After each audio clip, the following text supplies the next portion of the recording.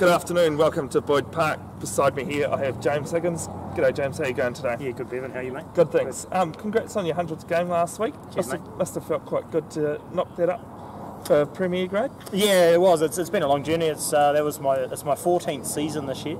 I started my time in the Waikato and obviously, you know, being a Te Aroha College old boy, went to Te Aroha College, yeah, it was good to notch it up in Te Aroha, mate. So, yeah, fantastic. So you refereed in the Waikato. I thought I'd seen you from somewhere.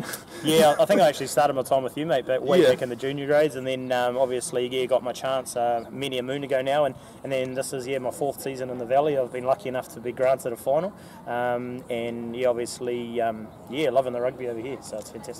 So what made you get into refereeing to begin with? Well, I sort of in an under-21s game, I got a little bit injured in the knee, but lost a bit of confidence just with a few head knocks, and never sort of regained it. And my father actually said, "Man, because I was a halfback and I was quite cheeky to referees." Like all halfbacks. Yeah, definitely. And he just said, "Have a crack because you always got something to say." And then after that, I sort of got the bug, and within a season, I was on Waikato Stadium refereeing the Gwyn Shield, so it was all good. Might have even possibly been one of the few years that I was doing the same thing. Yeah, actually. I'm pretty sure. Yeah, I was either running touch for you, or you were running touch for me, mate. It was probably about the same time I was refereeing with you, Bevan. So yeah, all good. Quite funny how we've come up. You've stayed with it, but I've now gone to the camera side of things. Yeah, well, definitely looking a bit longer in the tooth than I probably used to look. Probably a little bit older, but still loving it, mate. Still loving it. So what makes a good referee? I guess having the resilience, because you're never going to have the perfect game, and you've got to be expected. You are probably going to get 20 to 30% wrong, and just the perseverance to dig through a game where it is tough, and when that 80th minute ticks over, and you've hopefully added to the game. That's the big thing. Yeah, and always be part of the game, not that game. Yeah, definitely. Like the big focus in refereeing is, there's 15 on each team, and you want to be the 31st man on the field, and if you have to be, but sometimes you've got to be a school teacher, and you've actually got to really lay the law down. Otherwise, these players, a lot of them know many variants of rules.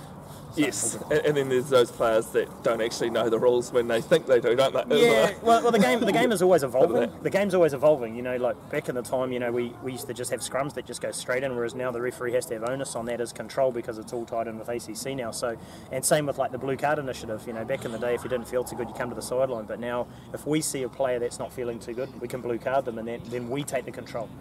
Do you feel that blue card initiative is a positive influence in the game, trying to get those head knocks seen to more immediately than, as you said, just going to the sideline? Yeah, well, rugby's a bit of a school of, it's the game of hard knocks, and to be tough, you've got to stay on the field, whereas, people have got lives to live after rugby, so once we cross that white line off, on the field, then, we're back into life. So whatever happens out there's always another day, so people got to think about that, so all good.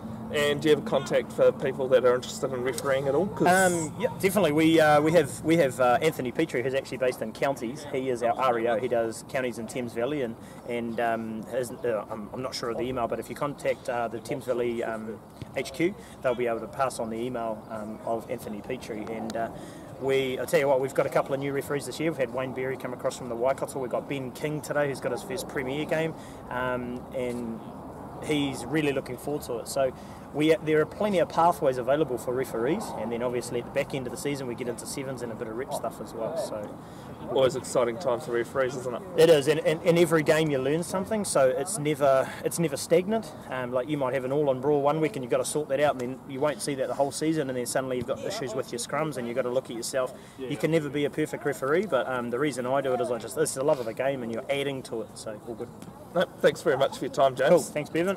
And thank you for the chance to have an interview. But yeah, if you are thinking about refereeing, have a crack, because as I said, you can go a lot, like 14th season, I'll go for another 10 years, so happy days. Cool. All right. Cheers, mate. Thanks.